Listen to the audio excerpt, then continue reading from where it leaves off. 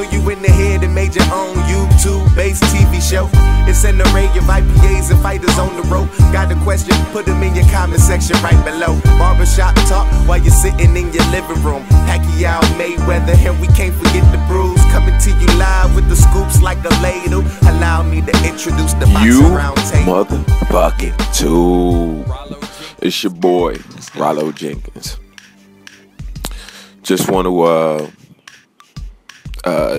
respond to my boy 78, and he dropped a couple of very interesting videos outside the box a little bit, because everybody been kind of talking about the same shit, and he touched on something that I've been talking about forever.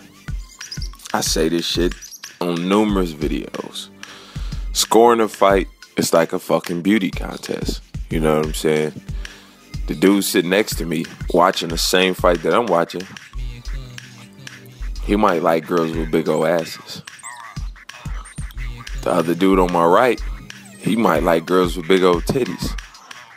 So they automatically gonna be biased towards girls with those attributes. Me, I like a big old ass, you know? And if it came down to it, I'd rather have a big old ass than some big old titties. Some guys gotta have both. Some guys like them real slim. Some guys like them thicker than others. In boxing, it's the same shit. Some guys like aggressive fighters. Some guys like them slick. Some guys just like fighters who look like they look or act like they act. Some fighters just like brawlers.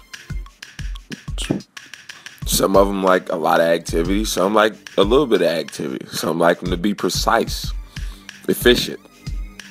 Some don't give a fuck. Some just want to see action. So when we talk about scoring a fight, people gotta understand.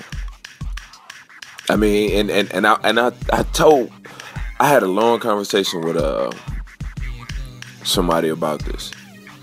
When I got to the point where I realized it's like fucking wearing clothes and shit. You see a dude out or a woman out and you're like, God, what the fuck she wearing that? Can't believe she wearing that shit. Ain't no shit that I would ever wear. But obviously it was okay with that person. Scoring a fight, there ain't no exact science. There's no absolute handbook. Actually, in no sport is there absolute handbook. Think about this. How many times in football has there been a touchdown or not a touchdown, and half of the people think that the call was wrong or right? 6 points is 6 points. But the point of what is an actual touchdown?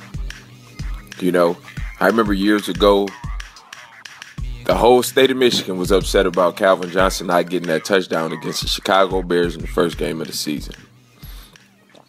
Half of the people said it was a touchdown. Half of the people said it wasn't. Russell Wilson, Hail Mary against the Green Bay Packers. Somebody come down with the ball. Half of the people say it was a touchdown. Half of the people say they got robbed. I mean, at the end of the day, it was still 6 points. Basketball, it's the same thing. Some people say it was a foul. Some people say it wasn't. So now that person gets to go to the stripe and sink 2 or 3 free throws. Baseball. Balls and strikes all day long. You gonna have people complaining about balls and strikes forever. At the end of the day, when the score is 1-0 or 2-0 or 2-2, that ball and the strike mattered in the game and probably even the outcome of the game. But who clearly won isn't up for discussion. And in boxing, the only reason that it's so, how shall I say it, so emphasized is because they literally pick the winner and the loser, you know? So how you score a fight, It is completely up to you. I score a fight in increments. I pretty much go minute of a round, minute of a round, minute of a round. And the way I do it is this.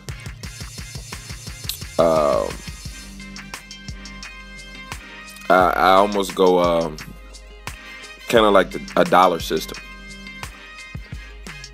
So you could throw a punch that's worth $1, which is like a fucking stupid hard clean shot, like some knee wobbling, falling to the ropes type of shit. You can throw a quarter, which is a good shot, but not, knee buckling or nothing. You can throw a dime or a nickel or a penny. You could throw a bunch of pennies. And to me, when I get done at that minute of a round, I try and add up the change. So let's say one dude throws a quarter. You know what I'm saying? A shot where I deemed it was worth a quarter. And that's all he lands in that first minute. And the other dude throws 10 dimes, He won that part of the round. So then I go to the next minute or so, whatever. I do the same thing. And see, some people don't count certain punches, And people like to say clean, effective punching and all that shit. See, when I say I don't go by that effective shit. If you throw a punch and it lands, that shit ain't no different than another punch that lands. Because the effectiveness is in the result of the punch. Sometimes you can see a person's body language. Sometimes you can see a person throw a punch and the opponent is clearly affected by it. Whether they wobble or stumble, they start to grab or hold, or you can see them completely go into retreat mode. And it is the effect of the punch matters more to me than what the punch looks like. Because a lot of people throw pretty punches and a lot of people throw ugly punches that are very effective. Let me give you an example and why I started to feel this way. I used to work for the Tigers. And I had I wouldn't necessarily call it an opportunity, but I had to watch Prince Fielder and Miguel Cabrera play together for a couple seasons. So during the time I worked and watched these two players, I would see one dude at the plate and looked so comfortable and so at ease. And sometimes he would hit the ball and it would look like a fucking bloop single. And next thing you know, Dan Dickerson talking about way back and it's gone. But he didn't look like he swung the bat hard. And then you go to Prince Fielder and everything he swung at, he looked like that bitch was finna go out of the ballpark. Everything. So when he hit the ball and it looked like it was going to be a home run, which was every time, half the time he didn't do shit. So what difference do it make if your punches look hard? Same thing with Pacquiao. Every time Pacquiao throw punches, he looked like they finna be hard as fuck. But I don't never remember seeing him hurt Brandon Rios or Bradley. You know what I'm saying? In recent years, the only person he's really hurt is Marquez. And Marquez, in all of the 3 fights or 4 fights that they had, he never seemed like he hurt Pacquiao until one punch put that motherfucker to sleep. So had Pacquiao just taken that punch and played it off or whatever, or not been affected by the punch, people would say it wasn't a hard punch. But the fact of the matter is, he put him to sleep. Gives the reality of the effectiveness of the punch without you even having to ask or even think about it. So when one dude, let's say a Maidana, he throws a bunch of nickels and dimes. To me, their punches landed. I believe that it's a punch landed. A lot of people like to say, well, it's not what they call it, a clean shot, a clean effective shot or whatever. And one person lands clean shots, the dude he's fighting. Well, the effectiveness of the punch is quite the same because neither guy looked hurt or stumbled or anything like that. So nobody in the fight landed any dollars. I gave one fighter a couple of quarters, but he landed very few nickels and dimes. So I kind of added up that way. I know that shit sound crazy, but like I say, it's just like any other sport. In football, you can run back and kick, right? And the other team can kick 3 field goals. One player is a big home run hitter type shit, and the other is born as I can't score a touchdown type shit. But at the end of the day, the score is 9-7. You can hit 10 3-pointers in a basketball game. That's 30 points. And you can also hit 30 free throws. And at the end of the day, it's still 30 points. So you almost have to, at least I feel like you always have to give credit to the small things in the game, because if you didn't, there would never be no need to do none of that shit. You know what I'm saying? So, I try and balance things out that way. Just like one of the major fights that people were always so upset about, De La Hoya versus Trinidad. And every time I watched the fight, I seen it the way the judges seen it. I seen Oscar try and steal rounds at the very, very end by trying to land a couple of dimes. Now, Trinidad throughout the fight was penny and nickeling the whole round, the whole 3 minutes of the round. And then De La Hoya would try and come at the end and land a couple of shots. But see, he wasn't even landing clean shots. He wasn't doing nothing super effective. So, to me, he tried to wait till the fucking end of the round and do a bunch of nickel and diming. Well, Trinidad had been nickel and diming the whole round. So, I gave very few rounds to De La Hoya because he didn't fight the whole round.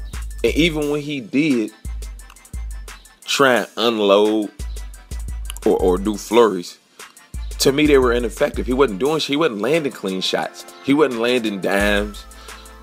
Quarters and dollars, So, to me, the score is correct.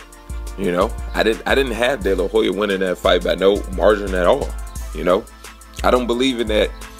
I'm a wait to the end of the round or try and be selective with shit. Because in boxing, it's easy to try and be selective and land only 1 or 2 clean shots like some fighters do. That's a cop-out. That's some easy shit to do, And when you're in a defensive posture and you stay defensive, and some fighters stay defensive for too long, you shouldn't be rewarded for that shit, I don't believe in that shit. So that's how I try and score fights. So I'm gonna think that shit is crazy, and that's cool. You know what I'm saying? That's why we all have our own opinions on how we can judge a fight, and judging is subjective. And I've been saying this same, I don't know, I wish anybody can tell me a fight that they've been able to do this. A fight where you go and you watch it live from your seat, and you get home and you can watch your DVR and see what the fight looked like when you got to the crib on TV. Now, I've told you on previous videos 2 occasions where I was able to do this, and both times, both fights were different than how I had seen the fights live when I watched them on TV. The one that really surprised me was the Devin Alexander Timothy Bradley. Now, we sitting there, a little section, you know, me and my boys sitting there, and we, you know, of course, we kicking it with the people in the section and whatever. And while we were there, we literally thought Bradley was winning every round, damn near 10-8. That's how it looked to us. When I got home, that fight was even though I had Bradley winning still, the fight was a whole lot closer than what I had been imagining when I was there at the arena. There are things that just affect you when you're there that don't affect you when you're there in person. And like 78 said, you a judge. You only get one crack. Ain't no rewatching it, watching it again, scoring, none of that shit. You have to be at the arena. You have to be there live. You have to absorb the atmosphere. You got to look at all the big titty ass women and the fucking rain car girls. The little Mexican chick over there, pretty as fuck, keep eyeing you and shit, or you think she is. The motherfucking hostess with the big old titties who keep walking by, teasing the fuck out of you. The crowd screaming every time one person fucking blink or breathe and shit. All of this shit affects you. You cannot not be affected by that shit. You have to not be human to not be affected by that shit. I don't see how anybody can say that they don't have bias or they don't understand that. I mean, you can't avoid all of those elements when you're at a fight live. You just can't. There is no replay. They don't get to look back at some shit. You know what I'm saying? I got a 5-second back button on my remote. When I'm at the crib, I can't do that shit when you live. You miss something, you miss something. Reach down to pick up your beer, and the next thing you know, a motherfucker laying on the ground. Oh well. So it's so difficult. It's way more difficult than motherfuckers think. That's why I don't use the word robbery anymore. I don't talk about how a fight, just like last September, one judge having it Canelo for a draw. And me and Zone, we sat down, we watched this shit, and he came to the conclusion that, you know what? It wasn't so far out as I thought, seeing that fight a draw. You know? And see, people look at fights and they're at home, in the comfort of their own home. They can turn the sound down or they can turn the sound up. They can, you know, drown out the commentary or pay close attention to the commentary. They could go back and watch replays, all of that shit. When you live, you can't turn the fucking sound off. You can't drown the crowd out. You can't ignore the fact that they yelling every time one motherfucker throw a punch or somebody else lands a punch. You can't do that. And all of that shit affects you. And it's not a, well, judges should be professional and blah, blah, blah, blah, blah. Nah. Humans are humans. The same thing that affects a motherfucker at home is the same thing that's going to affect a motherfucker when he's at the arena. Whether they get paid for it or not, you know? I mean, do you think a doctor is not saddened when he loses a patient because he's a fucking doctor? You know? Do you think the police don't get affected by throwing motherfuckers in jail because he's a police officer? Do you think that they want to be doing that shit? Do you think that a judge enjoys putting people in jail or telling them that they got life because they are a judge? That's their profession. Do you think that a judge isn't lenient sometimes? based on the fact that they may have a relationship with somebody, or they're tired of seeing the same shit, or they think that somebody deserves a second chance? Do you think that a police officer won't let some pretty ass big titty broad go get off a ticket because she's a big titty pretty ass broad? Because he's a professional? Nah. He's a motherfucking human being just like the two motherfuckers in the ring. Just like the referee. You know? It's your boy, Rollo Jenkins. Holla at your boy.